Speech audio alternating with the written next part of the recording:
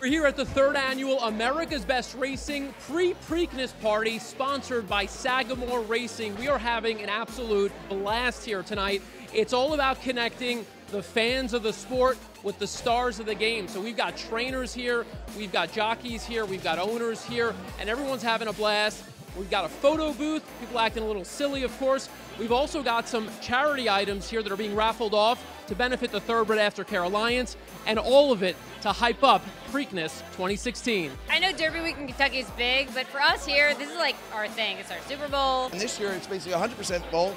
It's carried over outside into the deck, and it's a lot more people here than there were before. First of all, the prizes are incredible, so those are just outstanding.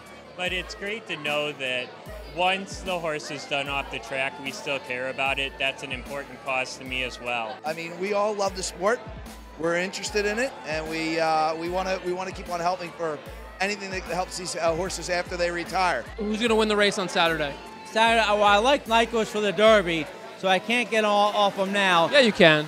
Well, I've seen him train. Who's going to win on Saturday?